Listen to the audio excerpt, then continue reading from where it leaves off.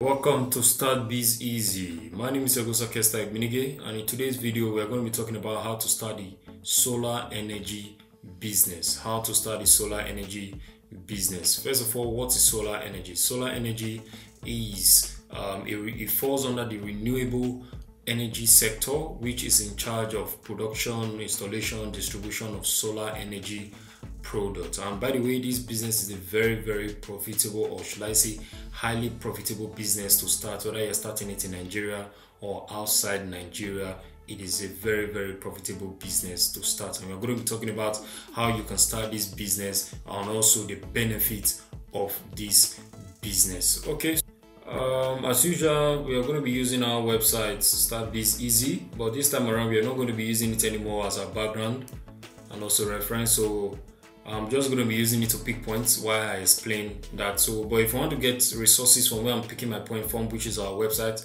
you can just comment in the comment section, drop a comment in the comment section, and I'll send you the link to the website.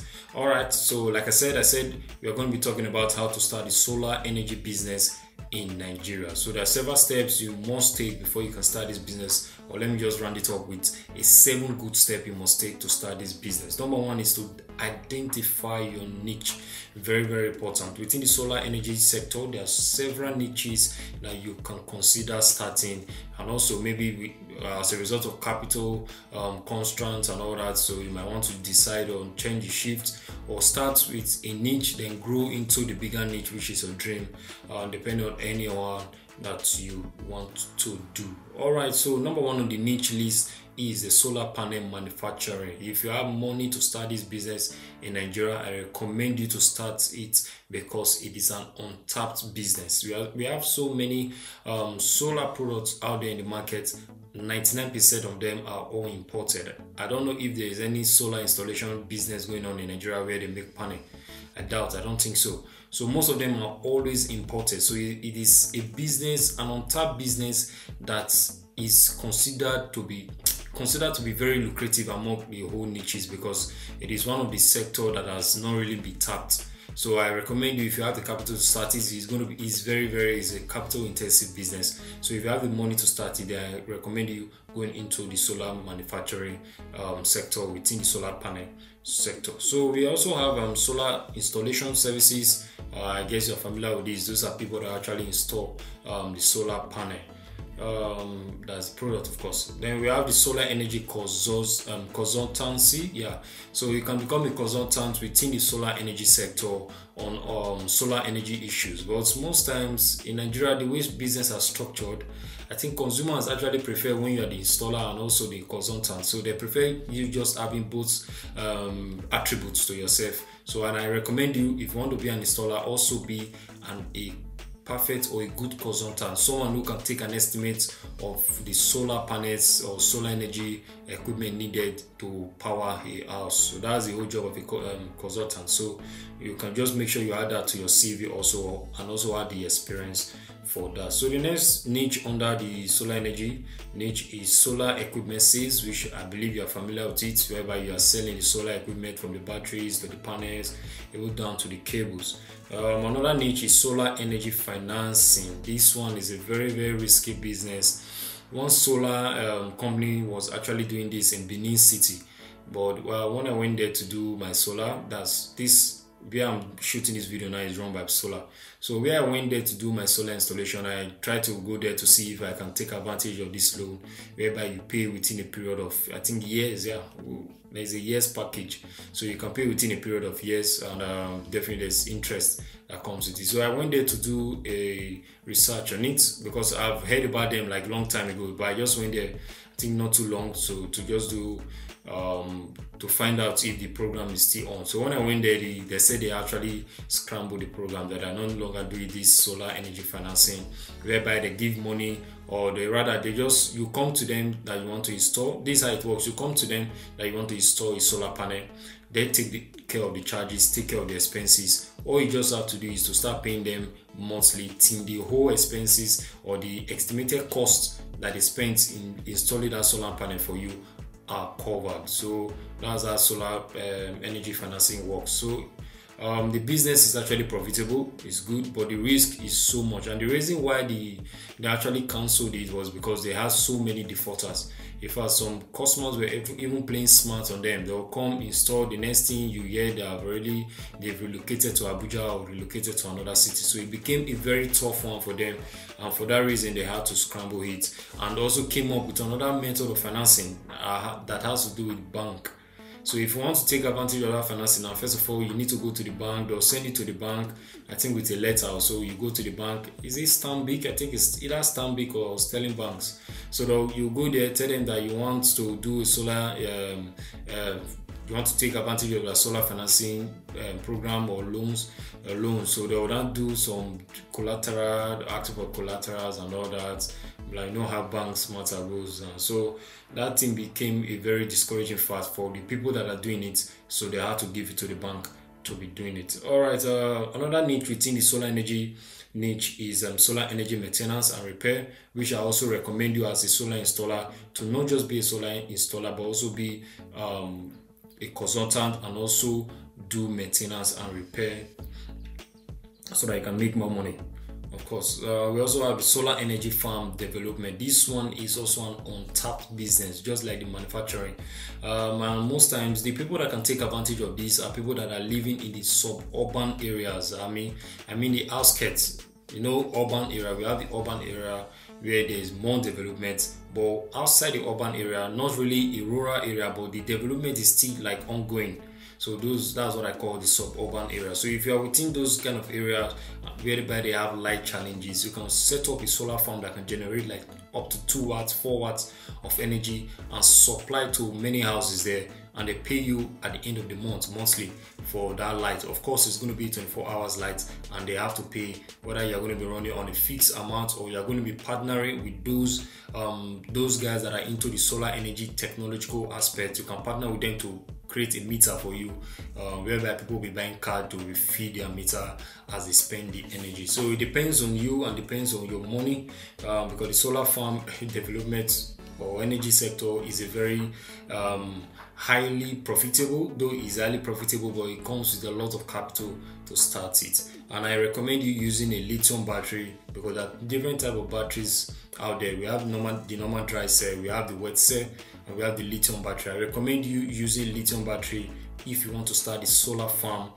business. We also have the solar energy education and training, whereby you are training people. In fact, most installers are also training and educators. So even you that want to get the skill, you have to get it through a solar installer. In fact, I recommend you if you go to get this solar energy, maybe you want to become an installer, you are looking for someone to learn on that, make sure that person is also an installer, so that you can get a whole gap of how it works. Don't go and learn under an educator or a tutor that is not really an installer. So please make sure you learn under someone who is a full or well-known installer and also a consultant also, so that you learn how to calculate capacity for each houses and how to recommend solar panel for people that wants to buy and also people that want to install for themselves. So we also have the solar energy software technological aspect.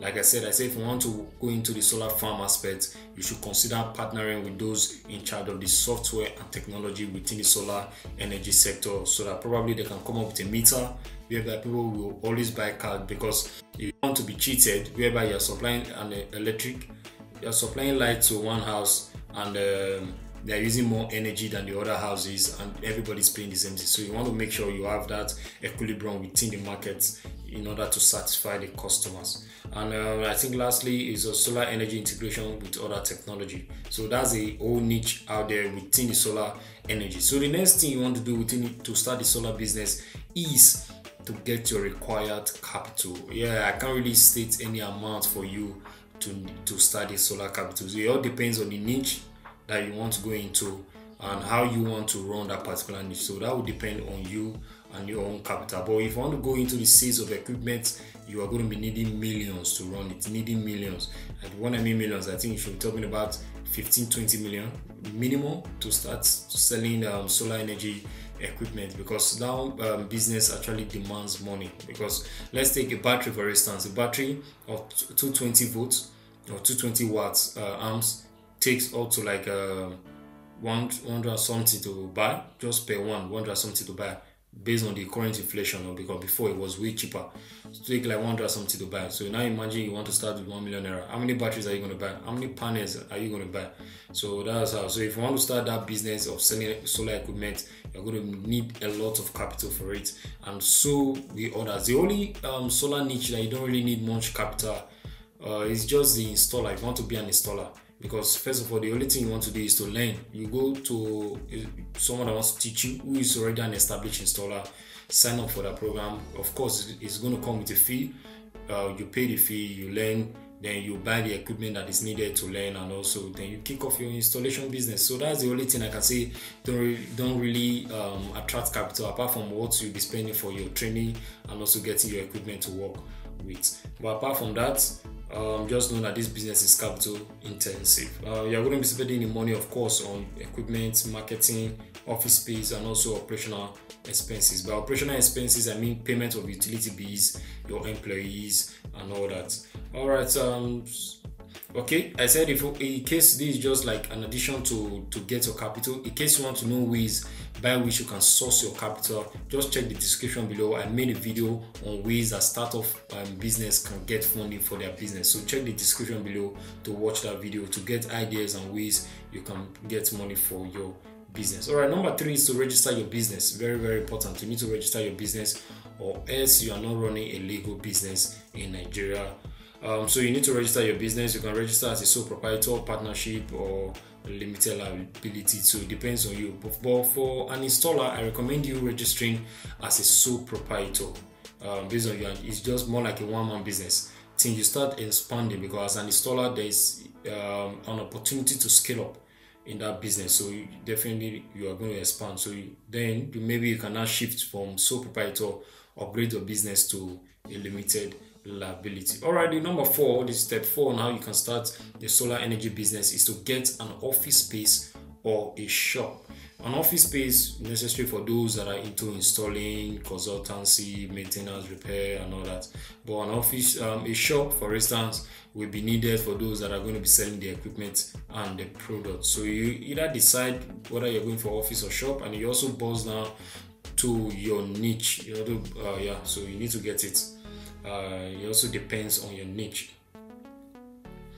Alright, number 5 is to get insurance. You need an insurance for this business. Very, very important, because sometimes these batteries are chemical. So even if you are going to be selling your equipment, you need to be very careful and get everybody protected by an insurance policy, so that in case of any unforeseen circumstances, it will be easier for you to foot the bill, and at the same time make it more like not your fault. Because some businesses, when they have issues, they don't really know how to handle the issue, because they'll feel like if they spend on the issue, it will look as though they're trying to cover their mess. But if they don't spend, it will look as though they don't really have empathy for their employees. So, but having an insurance policy will help you to cover every loopholes, every risk, or rather most of the risk. So you can just take a comprehensive insurance policy to protect both your workers, even your equipment, to protect yourself also, and also your business. Especially for those installers who don't like going for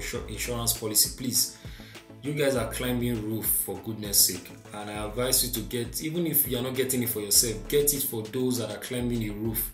You need an insurance policy to cover those guys, because those guys are risking hell to raise those panels on top of the roof, especially for those buildings that are way higher. Man, those guys are really trying. If you have seen anyone, you just know that these guys are really trying with a long ladder, everything. You know the risk. Just a little mistake is a story for another day, man. All right, so number 6 is to partner with a solar business company. If you're going to be an installer, I recommend you to partner with a solar business company, whereby they are your direct dealers, or just have like a number of them, so that when you're given an estimate of or maybe you're giving an estimate to a customer of how many panels, batteries, or how much it's going to cost to raise a standard solar panel for them.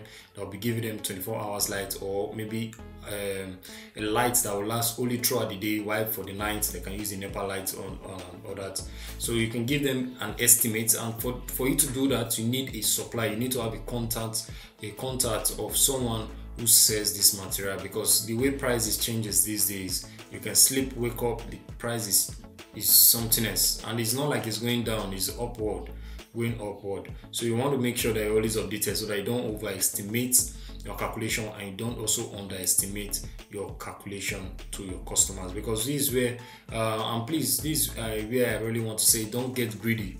If you are installing a solar panel, or maybe you are recommending a number of solar panel, or you want to install solar panel for someone and you are recommending how much they need to set up that solar panel or solar energy products in general, both the panel, the batteries, the inverter and all that, you want to set it up for them, please don't go and be giving them and useless, I don't know whether greedy, let me just say the word greedy prices. Please don't give them a greedy price. It is better you are charging higher for your service. You tell them, okay, to have me do this job for you, this is how much I charge.